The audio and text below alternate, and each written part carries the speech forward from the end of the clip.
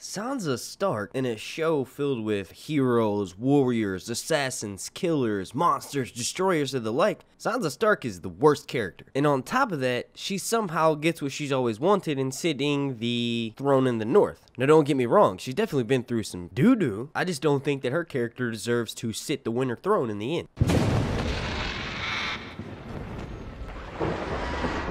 Now before we get started, please do me a massive favor and make sure you're subscribed. Then go ahead and turn your notifications on, so that way when I start uploading more frequently, you'll get notified as soon as I drop a video. Also, please slap a like on this video. The like goal is going to be 100 or 420. Now, one of the biggest reasons why I say Sansa is just the worst character is because if you look at where she started at and where Arya started at, their journeys have turned out pretty differently.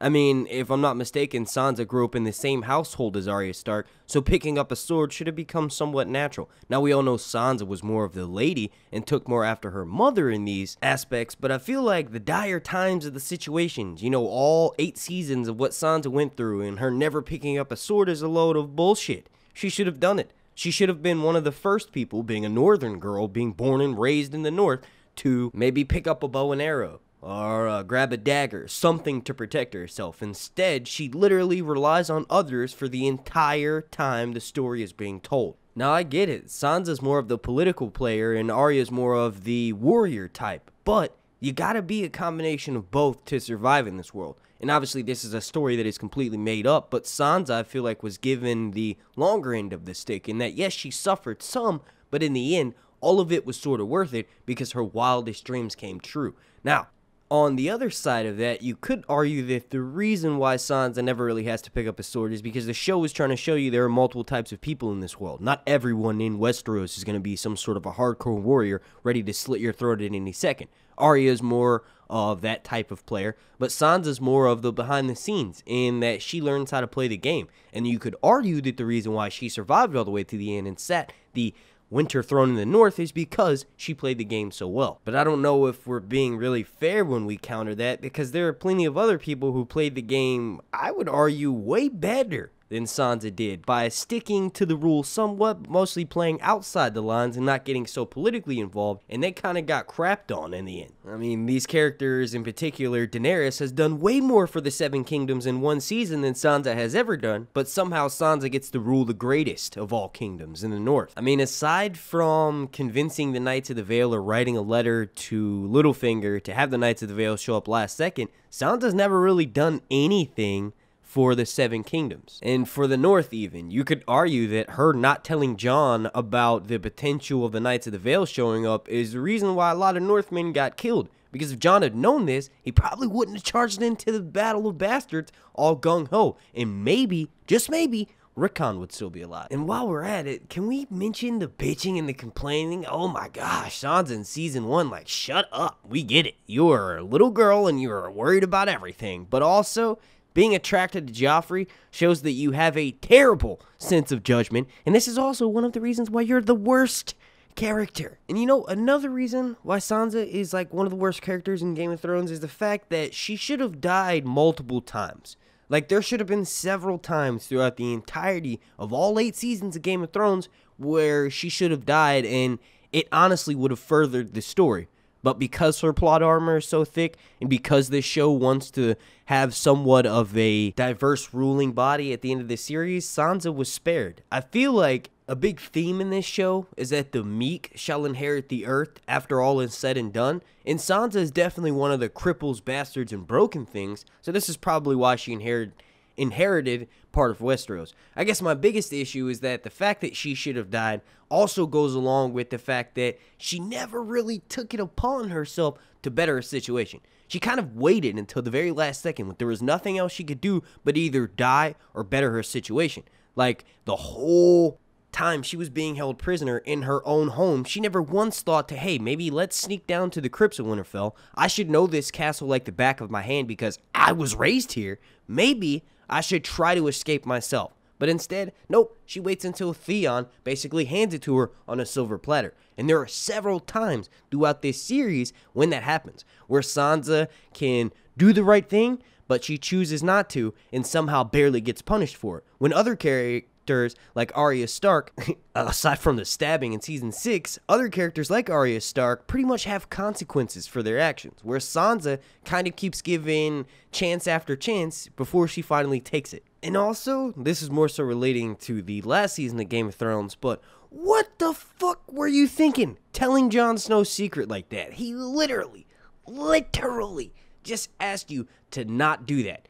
She waited all of 30 fucking seconds and then goes, I'm gonna tell everybody in the damn 7 kingdoms. Like, what were you thinking? And then earlier in that season, Tyrion is talking with Jon on the steps of Dragonstone, and he says some dumb shit like, Sansa's the smartest person I've ever met. No, what? No, she's not, dude. She's the dumbest character in the series, and why would you say that? Just because they made up dialogue suggesting that Sansa's smart doesn't mean she's actually a smart character. You kind of have to make decisions and actions to do that. Not just sit around bitching about Daenerys to Jon all fucking season and then telling Jon's biggest secret and guess what? And got back to Dany. Good job, Sansa. At this point in the series, in season 8, the fact that Sansa holds any kind of office after Winterfell almost mutinied her when Jon was at Dragonstone last season really just blows my mind. All of season 7, all Sansa had to do was stand up and open her fucking mouth and say, hey, y'all need to settle that shit down. Jon is the king. He will remain the king until he returns. We are going to follow by what he's saying. But no, it kind of takes her a long time to do that. She sort of just allows the mutiny to happen until, guess what? Someone else comes in and helps to save the day. And another thing about that season 8 Great Council meeting that kind of pissed me off is Sansa telling Edmure to sit down. Like, we were all thinking that, but Sansa should have probably been the last person to say it, because honestly, she needs to sit down. She was already sitting down, but needs to sit even more down. You shouldn't even be in this Great Council. You should be, sent letters about what happened afterwards, Sansa. Everyone in that room deserved to be there, arguably aside from you. And you know what? While my head's ringing with all this Sansa hate, it just reminded me that she kind of got her father killed. She told Cersei in Game of Thrones Season 1 that Ned was planning on taking them back to Winterfell once all that crap started happening between Robert and Ned. Remember, if Cersei did not know that, she probably wouldn't have moved forward with plans that she had with getting Joffrey to accuse Ned of this and then Joffrey ultimately killing Ned. Sansa is somewhat responsible for the death of Ned Stark. Arguably the greatest character in all of Game of Thrones, aside from Daenerys. Although, you know what? I actually think that might not have happened in the first season, which is why I couldn't remember which episode it was. That might have been in the first book, actually. Okay, yeah, just checked, and that did not happen in the show. Sorry, but you still suck, Sansa. Okay, in Sansa's defense, in all 8 seasons, she definitely has an incredible journey. Do I think that she has the best journey? Not even by far, but she does have an incredible upcomings, okay? She starts off as this little girl and she ends up as a queen. The problem is the process to get there isn't exactly believable. And you know what? She herself does mention that she's a slow learner, and we do see her in season 8, preparing Winterfell's defenses, telling everyone they should sort of stockpile their stuff there since she knows that a great battle is coming. So that good bit of character development does sort of help her character standing in my book in season 8. But ultimately, she still goes back to the bottom when you look at it as she's a smart person, right? They said that in the show. Tyrion said that in the show, and Jon and Tyrion both agreed that, Sansa learning from Cersei and Littlefinger is a good thing. They're the smartest people in the kingdom. In my opinion, no. They're the dumbest people in the kingdom, which is why they died the way they did. If they were smart, they would have gotten out while they were still ahead and maybe not, with Littlefinger's case, played as many sides as he did. No, those are dumb characters, okay, in my opinion. And also, if Sansa truly did learn from Cersei and Littlefinger, aside from wearing her hair like Cersei, maybe she should have told Daenerys, and I'm clapping my hands right now, and Jon Snow how Cersei is. Do not go down there. Do not deal with her. Do not meet with her in person. She's going to do something to destroy your army. I lived with her for multiple seasons. I know how her brain works. There might be a better way to take care of this, and that may be by evacuating the city or just doing something a different way. If Sansa had truly learned from Cersei and Littlefinger and learned about them and how the game is played, then maybe she would have done more to prevent Jon Snow and Daenerys from going down south after having defeated the fucking Winter King. She would have convinced them to not maybe rush down south as quickly as they did and go screw everything up. She should have been less rude toward Daenerys, if you will, and more of like, okay, this lady is going to save my kingdom. The zombies are real. She'll probably not allow me to be queen in the end, but ultimately I care what's better for the 7 seasons because guess what? I'm the smartest character.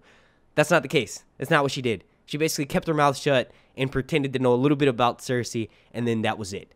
And then the rest of the season, she was blabbing to everyone about how Jon told her not to tell the biggest secret ever, which ultimately amounted to nothing because he went north of the wall. Alright, that brings this video to right around 10 minutes. I'm going to go ahead and wrap it up right there. The next character that I will be reviewing will, of course, be the best character, and that's going to be Daenerys. If you all want me to continue this video series after that Daenerys video, let me know all down below in the comments section, and let me know who you think is another terrible character that should be covered. Please, slap a like on this video as the like goal is going to be 420. Also, make sure you're subscribed and turn on your notifications so that way you get alerted every single time I drop a Game of Thrones video throughout these next coming weeks. And also, super special shout out to every single person watching this video, and a super special thank you to every single member of my Patreon family over on patreon.com/SirHuntsReviews. I want to thank you all again so much for watching. My name is Mark, and this has been Sir Hunt's Reviews.